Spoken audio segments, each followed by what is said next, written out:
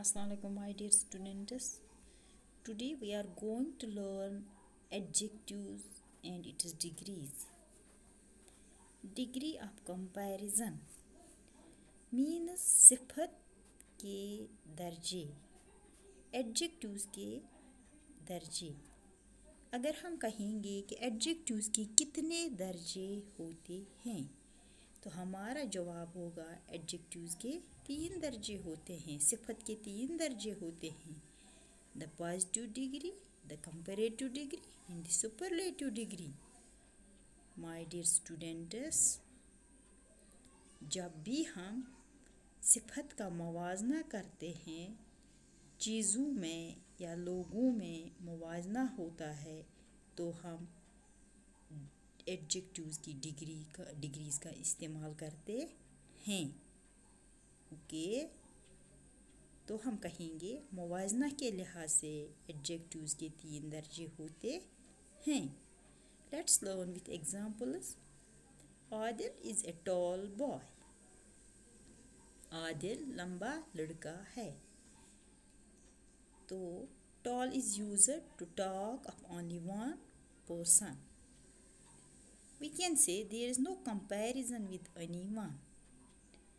So this form of adjective is called positive degree. Okay, clear? Adil का मुवाजना किसी और लड़के से नहीं हो रहा है, सिर्फ आदिल की बात हो रही है. Adil is a tall boy. Adil लंबा लड़का है. So there is no comparison, and when there is no comparison, then this form of adjective is called positive degree. Clear? Adil is taller than Faisal. My dear students, मुवाजना है यहाँ पे. आदिल फैसल से लंबा है. तो यहाँ पे मुवाजना है आदिल और फैसल के दरमियान. मुवाजना हो रहा है, मुकाबला हो रहा है. आदिल लंबा है.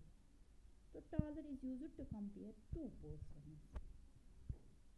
We can say taller is called the comparative degree of tall. Okay, clear? यानी आदिल फैसल से लंबा है. And when there is comparison between two, then it is the comparative degree. Then हमने तीसरी एग्जांपल दी है. Rice is the tallest boy in the class. हम कह सकते हैं कि रईस सबसे लंबा है. रईस क्लास में, जमात में सबसे लंबा है.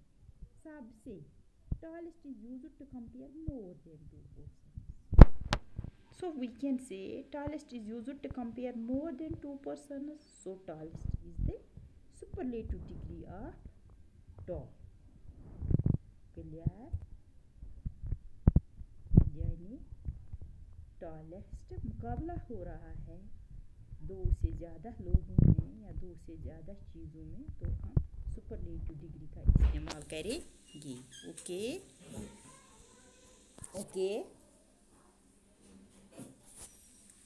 तो अब सवाल बनता है कि हम किस तरह से कंपैरेटिव और सुपरलेटिव डिग्री बनाएंगे.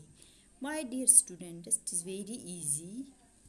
We have to add ER in comparative degree and EST in superlative degree. Okay. Tall means लंबा, taller उससे लंबा, and tallest सबसे लंबा. Okay. Long लंबा, या tall हम ऊंचा भी कह सकते हैं. उससे ऊंचा, उससे लंबा भी. इसी तरह से बिग बड़ा, बिगर उससे बड़ा, बिगेस्ट सबसे बड़ा. फास्ट तेज, फास्टर उससे तेज, फास्टेस्ट सबसे तेज, ज़्यादा तेज. Okay. My dear students, in this way we can form comparative and superlative degrees of adjective by adding ER and EST. Okay, clear? Now आपको ये चीज़ हमेशा याद रखनी है Then is used after the comparative degree of adjective, but not always. Then हमेशा comparative degree के साथ लगता है, लेकिन हमेशा नहीं लगता है comparative degree के साथ, लेकिन हमेशा नहीं. Then comparative degree के साथ लगता है, लेकिन हमेशा नहीं. And the is used with the superlative degree of adjective. ये बात आप हमेशा जहन में रखना कि the is used with superlative degree of adjective and then is used with comparative degree of adjective, but not always. Okay, clear? In this way we end our today's class. Stay blessed.